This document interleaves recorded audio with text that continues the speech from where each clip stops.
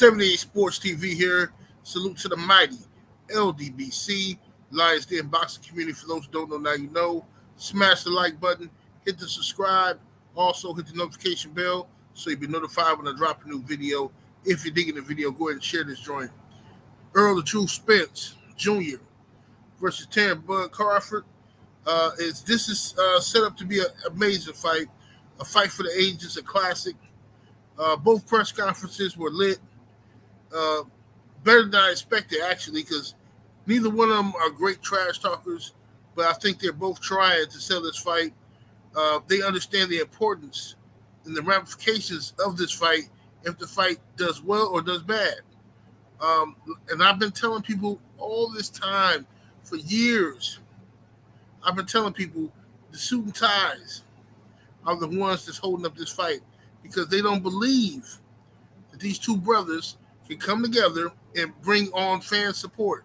They believe it's about race, nationality, you see what I'm saying? Demographics.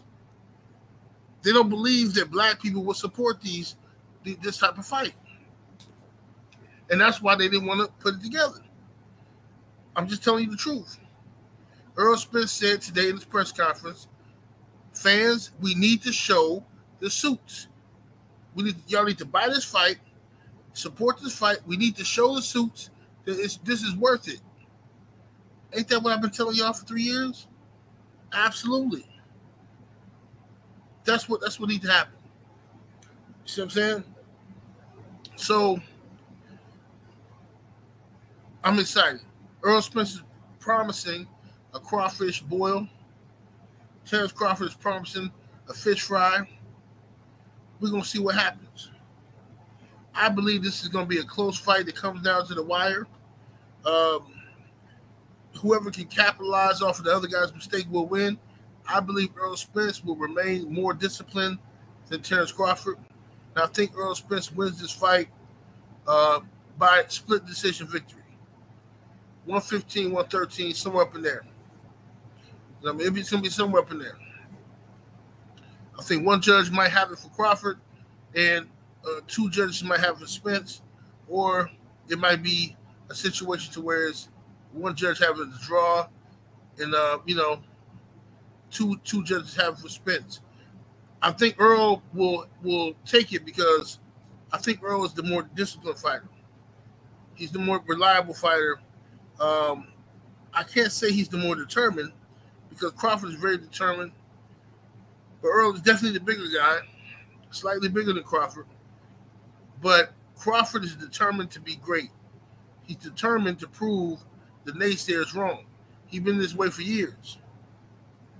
You know what I mean? Whoever loses this fight gonna cry. They're gonna cry in their locker room. Most definitely. But I'm proud of both of these guys. I want to thank the sport of boxing for making this fight happen. I want to thank the fans for staying strong, despite the fact us not getting the fights we want. I think boxing fans have done a tremendous job of continuing to support the sport of boxing, continue to support the sport of boxing, despite them not giving us what we want. Y'all gotta excuse me. I've been drinking, so I don't even know if my words is coming out clear. You know, I've been drinking. Yes, early, but when you're a boss, you can do stuff like that.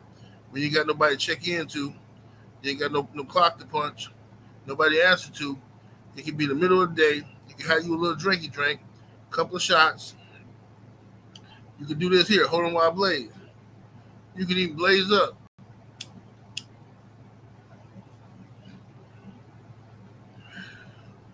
You feel me? So that's what you can do. But regardless of the fact, I'm excited. I'm pumped up for this. I think Terence Crawford wants to win this fight badly. I think Errol wants to win this fight badly. So it's going to come down to fans. May the best man win, but I hope that the fans who actually go to the fight can respect each other and not. I don't want to see no mess, man. I really don't want to see no mess. No fights breaking out between the fans. Y'all got to act like y'all got some sense, man. Straight up. 78 Sports TV, salute to the mighty. LDBC, smash that like button on the way up out of here. I'm a deuces.